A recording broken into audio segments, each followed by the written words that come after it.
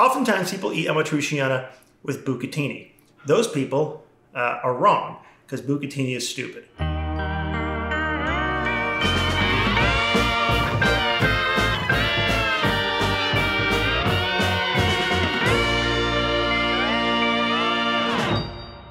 Today on Don't Panic Pantry, we are making pasta al Amatriciana. Pasta in the style of Amatriciana inspiration. It's one of those pastas that like people in Italy, depending on where they're from, get very particular and very angry about. I've been making a version of Amatriciana most of my life, and sometimes you use what's around. Sometimes you use bacon, sometimes you use pancetta. Bacon is one of the great ingredients that you can literally go to the most mediocre market in America, buy the cheapest bacon, and it's still pretty good. Ideally, in my wildest dreams, you're using this stuff. Guanciale, which is an Italian cured pork jowl, is just gonna flavor our pasta, and it's gonna be delicious. This version is inspired, and not recipe followed because I'm just kind of cooking, but it's inspired by this book, and it's basically inspired by a restaurant called Roscioli in Rome. We got 2 medium, this is really 4 small shallots, diced up, Pecorino Romano. You can use Parmesan, you can use whatever you want to use, but Pecorino is great because there's so much fat in the sauce from the guanciale that the sheep milk Pecorino gives a little extra funk. There's no garlic in here. There's no basil. There's no parsley.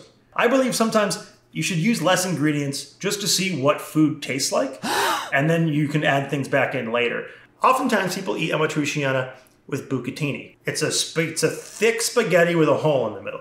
So you can't twirl it on your fork. I don't understand the purpose. You want something with a hole in the middle? Perhaps it may interest you. And a mezze maniche. It's basically sometimes called a Bombolotti. It's like a short rigatoni, and it's great. The number one thing is you want to start rendering your guanciale. If you want to just buy thick cut bacon and chop it up, you could use basically probably 3 slices of bacon.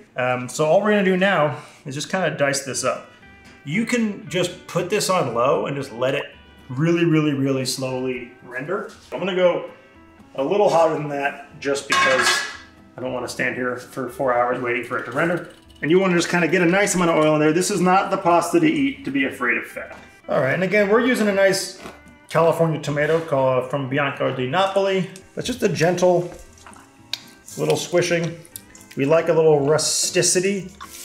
And that's the nice thing, a good guanciale will have a lot of these spices on it too. So you're getting a lot of spices and herbs in there as well. And I would say let this go if you can. If you got the time, go low for like 20 minutes.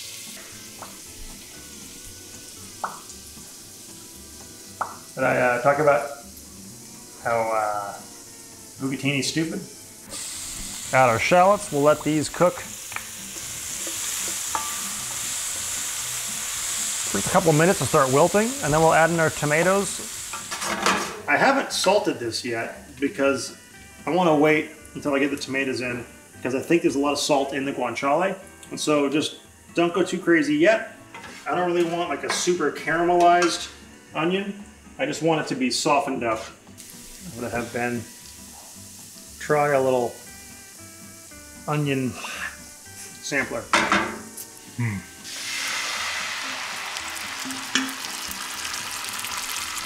And then you're paying for the tomatoes on the inside of the bowl too, folks.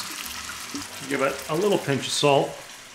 If you're cooking for somebody, they're coming over, maybe it's a first date cook at your house, not a first date, that's a weird first date. But first time they're coming over to your house and you're cooking for them, you don't want to make something that's too complex. You don't want to make something where you're like trying to like sear salmon at the last second. Something like this you can make in advance. All you gotta do is boil water, cook pasta. That's the sound of those things. In my single days, this was probably the thing that I would cook to impress date. Or if they didn't come over and they stood me up, I'm still got Amatriciana. Water is about to come to a boil. So we're gonna add our salt to the water now. You can dump it into a colander. If you're gonna do that, you wanna use a little mug. Save some of your pasta water. It's gonna help bring this whole sauce together. Or, if you're lucky, or if you bought it on Amazon for $12, you can buy one of these, which is a nice little, what do they call it, scoopier? Should we see if, oh, the other one's a piece of cheese? Don't follow me.